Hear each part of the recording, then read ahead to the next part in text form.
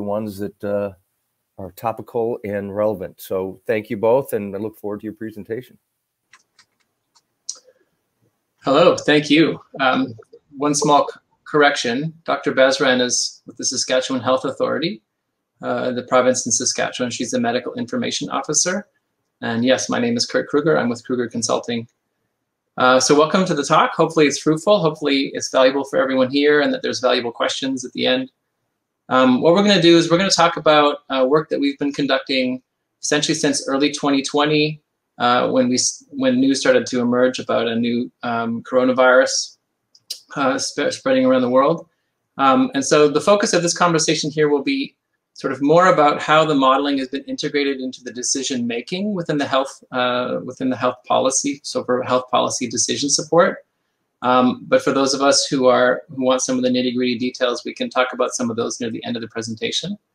But our primary focus here is really to advocate for different types of organizations that work with health behavior, so health decision makers, health bodies, organizations like that, to really think about how we can integrate modeling alongside, or maybe even within analytics, the analytics arms we already have, to really support decision making. And I think that this is really going to be, I suspect that there's a surging demand for this as we move into the post-COVID era.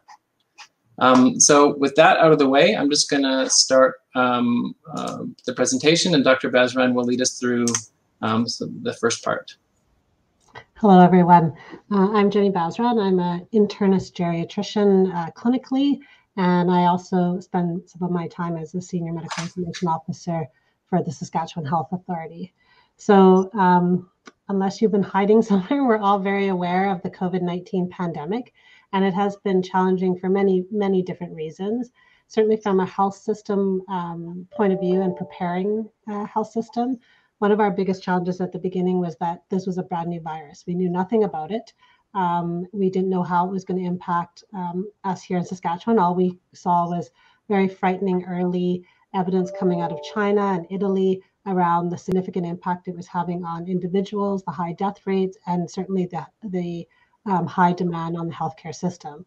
So we were tasked to figure out how to plan for this. And as we brought together the various different bodies, we really recognized all the pieces that were part of the decision making. So understanding the demographics, the people that are in the population, the distribution of the population, the risk, the impact of different interventions that we may or may not have evidence on, impact of limitations on PPE was a factor at the beginning, and then the direct impact on health system. How do we get ready? What type of services do we need? How much testing do we need? How many beds do we need? All of that. So very complex decision making. And next slide, Kurt. And what we know about health system decision making is that traditionally what we've done is we look at each individual part of the system, and it's even further divided in that we take different body parts and we have experts in each of those body parts, and we try to bring them all together. Everybody advocates, they kind of push back and forth to see where the priorities are, and we try to make the best decisions we can. But we know it's a challenge, and my first experience, I guess, with modeling was working with Dr. Kruger and Dr. Osgood, who some of you may know, and we were trying to understand system flow. And so when we were preparing for our response for COVID, we were fortunate that Dr. Osgood is here in Saskatchewan, and we were able to incorporate the modeling team into our digital health analytics team to really think about, like, how do we address this? So next slide, Kurt. And so what we did was we said, okay, if we've got all of this information that we need to figure out, lots of unknowns, data from everywhere, how are we going to bring this together? And one of the added benefits and challenges for Saskatchewan was only just about a year prior to COVID hitting, Saskatchewan moved from multiple different health regions that all had their own data, own systems in place, into one integrated full health authority, which covers the majority of the province. So we then had to figure out, how do we integrate data from multiple different sources, standardize it, bring it together, and then make some really critical decisions on how to prepare for COVID and really truly actionable intelligence. So that was really our goal, and we were very fortunate to have Dr. Osgood and Dr. Kruger available and willing to help. Next slide. So the process rapidly evolved over the last 17 months, and Dr. Kruger will cover a little bit more of that. But what was one of our key learnings was that it wasn't enough to just have a model. We had started learning some of that with system flow, but because of the pace with which everything was changing and moving and the rate that decisions needed to be made, we actually realized that to successfully apply modeling to health system decision making, we actually need 5 key components, and we'll be covering each of these off individually. Not only is there a requirement to understand the process, but an understanding of the availability of the data, what other data is telling us to inform the model, and how does information flow out. How do you incorporate evidence that's evolving so quickly? What about the context that this is all happening in? What are the priorities? Do we understand the situation properly? And then most importantly, how do we take the results of the model and share it with others to allow them to make the best decisions possible? So next slide. So the first step is really that process map. How does COVID evolve? So we learned very quickly around, when do you get infected? How long are you before you're symptomatic? When is your viral load changing so that you become infectious? When is it no longer? What percentage of people become severe that need hospitalization? How long are they going to be there? How many will die? How many will need ICU? And how many will recover? And then even evolving into long COVID. At the same time, we had to think about the flow of patients through the system. How many people are going to need testing? How are we going to manage the testing? What about the lab? What happens in Emerge, in the hospital, in the community, in long-term care? So you're trying to connect all of those pieces and making sure that the model represented the specific situation in Saskatchewan. So not only were we looking at, Saskatchewan specific length of stay, but also at capacity within each component. And then also, because it is an ABM model, how does the province look? Which people are where's the distribution of the different populations, and geographical risks. And one of the key reasons why we did this is that we did find out when we were working on system flow with the model that often what we do is we make change in one area to make it look really good. And I always use the Rubik's Cube analogy that if you're just focused on fixing one side of the Rubik's Cube, you mess up all the other sides. But we do know that there is a way to do a Rubik's Cube. I can't do it myself, but many can. That if you do it a certain way, you can actually get all the sides to work. So modeling to us was really that opportunity where we could look at how do we make different decisions so that we are optimizing all the areas that we can. Next slide. The next component that was really critical was the data. And as the Senior Medical Information Officer, that was the area that I was leading. And we were really making sure that we combined all our data from the different health authorities to ensure that we had standardized understanding of our bed capacity, the number of patients in the system, but also upstream data around testing, data around the number of positive patients in the system, and figuring out how does that data not only integrate and standardize, but how does that feed into the model? So having the team integrated in with our team, there was a lot of back and forth to understand what is the best way to have the model inputted into the data inputted into the model so that it was really being optimized and fed in really automatically every day. We also used analytics to make sure that we could validate and test different understandings and assumptions within the model. And that understanding really helped us understand variations geographically, for example. The model was also helpful in allowing us to understand if there's issues with the data. As we were moving very quickly to integrate this data, there was always that risk of something being broken. And so we could generate hypotheses within the model to understand where we may be having a data issue so that we could deep dive and figure that out and sort it out. And then finally, when we present the modeling, we often present it along as part of a story along with our analytics. Next slide. The third thing for us was really around, the third component was the evidence. So it was extremely limited at the beginning, but then grew very rapidly. The pace of publications was astounding, and the amount of evidence that was coming was very, very fast. We were fortunate in that we had what we call the think tank, a group that we pulled together to really help us take the data, keep on top of it, and then summarize it so that we were able to use it in ways that were helpful inside the model. And so that was a really critical piece of the work that we were doing. And then this continued to evolve. It wasn't that, oh, once we figured it out, it was the same. With every new variant that came out, that changed. As the vaccines came out, that changed. As we learned more and more things about specific populations, we had to keep updating the model. And the model is quite detailed, right down to impact at different age groups of different types of models, of different types of viruses, different variants of the virus. And so a lot of rapidly evolving evidence. Where there was uncertainty in the evidence, the ABM also played a really important role in that it could run possible scenarios. So at the beginning with the vaccines, we could say, well, if it's 100% effective versus if it's 90% effective, or if the vaccine doesn't, if the effectiveness starts waning, what does that mean in our planning? And so we were able to use it in multiple different ways. Next slide.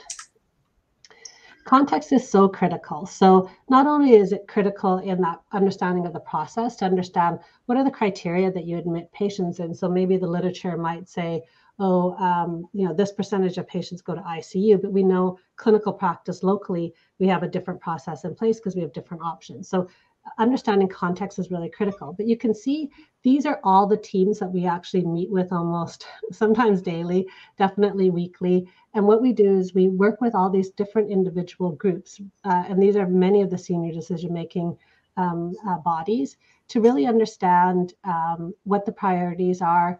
Why are we seeing this big surge in numbers here? What's happening here?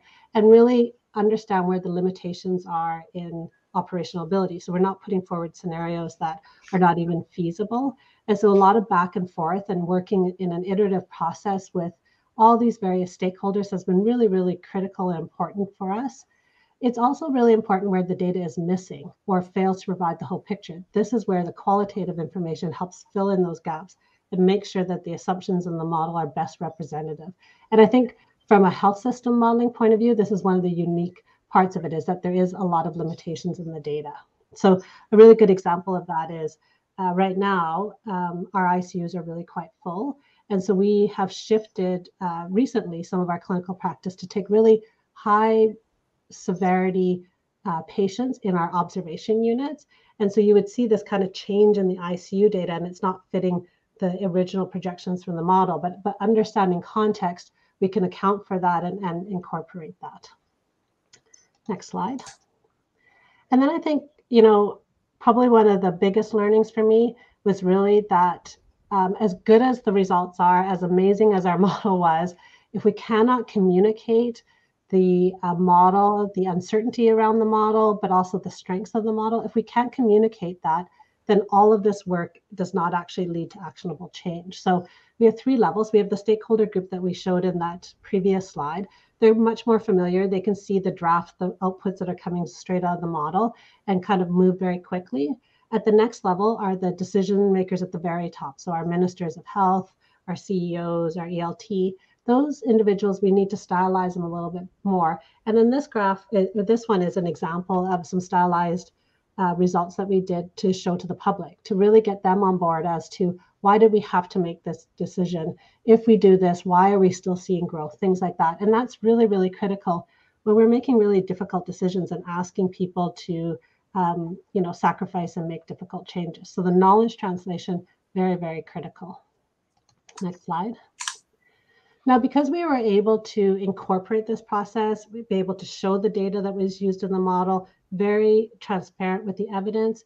We validated it with broad stakeholders, and we adjusted the model quickly to ensure that we were properly capturing a true Saskatchewan scenario. And because of that, I think that's why trust was really built. And as a result of that trust, the role of modeling became quite significant and continues to be quite significant in the system preparedness that we have for COVID in Saskatchewan.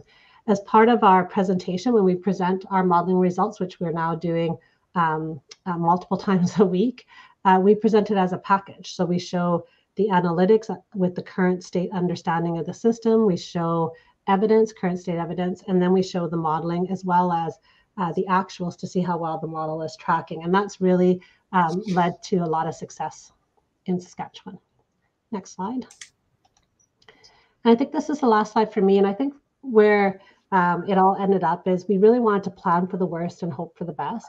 And we call this the Steposaurus. So how they built our system readiness plan was really based on the longer term projections. So looking at what would be the peak, what could be the worst that we would have to plan for, but knowing that because we were showing shorter term projections, and those shorter term projections were really quickly validated, they really did trust us. And so they said, okay, because we trust the modeling and the outputs from the model, we know we have to have enough beds to maybe potentially get to this, but we're not going to activate all of those. We're going to take a stepwise approach, because with the short-term projections, we have enough time to activate the next step, but we're not going to cancel all these surgeries until we really need to. We're not going to, shift all this stuff around until we really need to.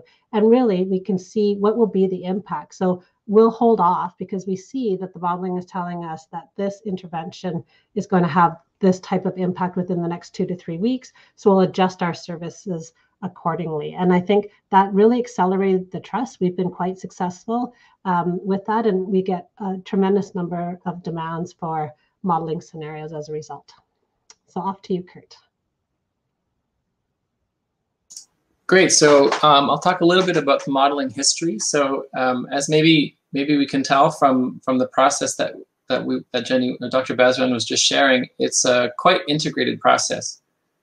And so essentially what started happening in the beginning of 2020 is Dr. Osgood at the University of Saskatchewan and some of his core students, they started essentially 3 parallel lines of action to try to get some modeling around, and these 3 parallel lines of action have all fed into the work that we've been doing with the Health Ministry, the Saskatchewan Health Authority. So the first main line of action, which was really to generate a model, a system dynamics model, that could help us make as quick as possible some projections from the model to make us to give us some insight as to what may happen in Saskatchewan. Are we going to be on the same trajectory as in Italy or as in China, or something less severe? To really ask questions about what kind of contact tracing we should be scaling up to, what's going to be our initial demand on the hospital system, to really get a broad but initial scope. And as anyone in the modeling community knows, like system dynamics is a really nice approach to be able to build those models relatively quickly. The second sort of major line that was developed was an integration between system dynamics and a machine learning approach called the particle filter. So I'm not going to talk much about this model because that was developed by other people, but that was another part of this overall modeling process. The basic idea of the particle filter system dynamics model, that's kind of represented here, is that you have a system dynamics model that's automatically reground as you get data fed in from, in this case, our public health partners, so the daily cases and admissions and tests and so on. So this system dynamics model is really helpful for a couple main reasons. One of them is that it gives us an automatically updated short-term projection. So what's going to happen in the next 1 or 2 weeks? And as data starts to shift, the projections from the model begin to shift as well, kind of automatically. And the second main, the second useful contribution of this modeling approach as we used it was to give us estimations for latent characteristics of our system. So this would be things like the effective reproductive number, which is a tool that was especially useful early on, but still useful for determining the trajectory of our cases. And then, like the number of undiagnosed infectives that are sort of walking around the province. And then the third line of modeling that was started early on was an agent-based model. And so this was initially developed by another student from Dr. Osgood's lab. And this is an agent-based model that we knew was going to be important to capture some of this nuanced policy intervention. So the agent-based model was initially built to look at kind of the medium and the long-term horizon to help us ask questions around policies to see how they may affect each other in the long term, how they may collaborate with each other, how they may interfere with each other, and so on. So that's what's represented here. It's a GIS model. And it has discrete event simulation for service delivery and for testing and contact tracing. And then it is an agent-based population represented in this GIS environment. So I'll just show that a little bit now. So this is a screenshot of the model on the left as it describes the city of Saskatoon, which is the largest city in the province. So this is just to show that the model has been used at different levels of scope. So the model is currently being used at a provincial level So there's 1.2 million people in the province, so there's 1.2 million agents in the model. And it's also been used in the past at the local level, so the small communities where early on in the pandemic, we had local outbreaks, so we wanted to study those. So the model's been used a wide array of places to help answer a wide array of questions. And so the model as it currently stands, this is a visualization of it. I'll just get this visualization started. Due to the size of the model, given that we have 1.2 million agents, and we have, you can see in the map on the top right, that's a number of the major cities in Saskatoon. We have hospitals and schools. We have contact tracing. You'll see it zoom out in a moment here to look at the entire province. So we have all communities across the province. So we're representing that geographic diversity. So this model takes a lot to run it. So for a single realization of the model, it might take 20 or 30 gigs of RAM, and it might take 60 or 90 minutes to run, depending on how long we run it. So this is just a sped up version. So the visualization of the model runtime itself was really not what was the most important thing for when looking at the population level modeling. So really what the model does is it generates a number of statistics, things that we care about, let's say the number of tests per day, or the number of new admissions, or the number of cases in long-term care facilities, or the number of vaccinations of dose 1, 2, or 3 by area. So a wider range of different types of statistics that the model generates. So every time we run the model, we generate essentially one hypothesis. And obviously, because it's a stochastic model, we have to run it multiple times. But this is sort of how the model looks, and then we send it off to our own servers to run many iterations and scenarios and replications across all of those runs. So this is our final slide, and I'll let Jenny take over. Yeah, so I think one of our key messages is that there's so much power in these models, but for it to be truly successful, it needs to be incorporated into the decision-making process. I think that's really where the outputs of all the complex work that modeling does can actually result in changes in actions taken and decisions. And so it is an iterative process. Data is always evolving, evidence is changing, priorities change. And the key by working together is to be transparent with what's in the model, but also to build trust through this collaborative relationship. It then allows stakeholders to understand that uncertainty.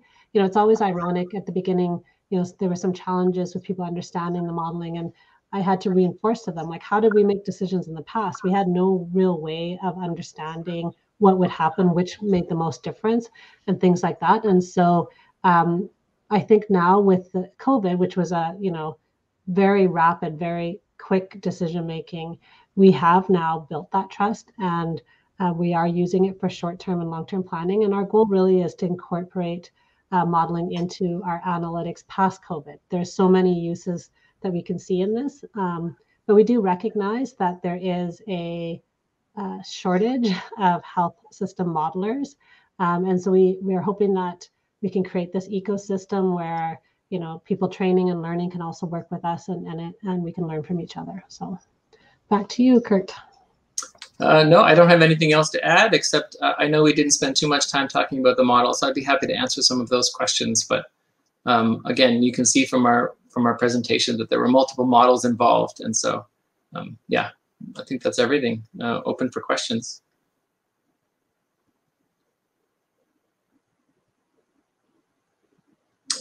Jenny, do you want to take that question? Yeah, that's a great question, Andrew. Definitely the model, the kind of frequent updates are mostly internal. This is a partnership with our Ministry of Health as well as the Health Authority. And so there are certain times at the beginning, we were showing the modeling to really help the local population of Saskatchewan understand why significant measures had to be taken. And the graph that I showed you earlier was another example of us showing different scenarios to help the ministry and the Chief Medical Health Officer explain why certain public health orders were being put into place. So it's not every time. The weekly rapid one is really around capacity planning and knowing what services we're going to shift and to build additional ICU capacity, or what are we going to do with the lab and things like that. But there are times where it will get shared at a more public level as well.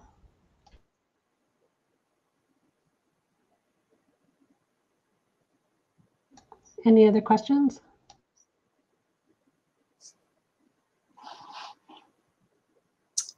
Do you have any comments on the insight versus specificity versus performance of agent versus system dynamics approaches? Yeah, that's a great question. Honestly, this is one of the reasons why we use AnyLogic so much, because it allows us to switch back and forth between these approaches. So even within the agent-based approach, it's a hybrid really of agent-based and discrete event. But yeah, so the agent-based model was really like the primary value of the agent-based model is to allow us to ask these kind of preventive questions. So like, what's the situation going to be like in 2-3 months? But more like, what's the situation if our vaccination is at this level of protection, or if there's this level of waning, or so on. And we communicate this a lot because this type of model really depends on our assumptions around human behavior. So the data that we were reading in was not, let's say, momentary location data for people in the population, although if it did have that, maybe the model could be more usefully represented. But we were making assumptions that essentially people's behavior stays the same into the future. But obviously, as soon as you make a projection and talk about an intervention, then the outcome changes. So the utility of the agent-based model was really to allow us to do some scenario planning, to check the robustness of our system, to really figure out if we're entering an area that's a danger, or we're at risk of reaching any kind of limits. And the value of something like a system dynamics model, or maybe more appropriately a hybrid between system dynamics and something like a particle filter, or a more data-driven analytical method in combination with the system dynamics model, is to tell us what's the conditions on the ground right now, what's taking place now, and where might we be in 1 to 2 weeks' time. So the agent-based models take a lot more effort to build, and they take a lot more effort to run. So we have to be a little bit more cautious about the scenarios to run, but the system dynamics models are much faster at that. The downside to them, obviously, is they can't capture some of those heterogeneities that we know are going to be really important in the future. So there's always a benefit, cost benefit between switching between the two. I see a question here about, I think is that the Alberta, or is that the agent-based? The agent-based and hybrid models perform poorly. I can speak for just ours in that I would say, even with expecting a degree of uncertainty, we've been eerily quite accurate with our model, very, very accurate. And I think part of that is the excellent model that Dr. Kruger and team have built. But I think also because we've wrapped it around with those 5 components, we're always updating it with the evidence. There's data with who's been vaccinated, who's in hospital, all of that's being fed every day into the model. So it's getting the much more data than even what is publicly released data. And I think, we are getting a really good understanding of behaviors because we are meeting with the different representation from the different areas. So I think we have a really good understanding of that, but I don't know if you want to add to that, Kurt. I'll just add one thing. We haven't actually, none of these models are ABM SD hybrids. So we have an ABM and then a separate model is an SD. And so we haven't done any ABM SD hybrids, so there's nothing to stop us from doing so. But yeah, we do need to take into account a little bit just of how the math works. I know AnyLogic has done some work to make that function more efficiently. So yeah, on that modeling question, we haven't done a whole lot of ABM SD hybrids. But I guess the last question from Eris was, I think that was just addressed by Dr. Basran. The validation process for a health model really involves a lot more than a data-driven comparison with the real world, given that in any situation where there's health behavior, the data that we have is so much smaller than the complexity of the system. So we really have to rely on methods beyond just the traditional validation approaches to be able to get that trust developed. And I think where our models, at the beginning when they weren't matching, we would go back to figure out why, right? Was it an assumption? Was it a data issue? Was it an evidence issue? And so it's continuous kind of quality improvement to really get the accuracy that we're getting. I'm sure we could talk for a lot more than the 30 seconds we have left. So if anyone wants to reach out to us offline, we'd be happy to talk more.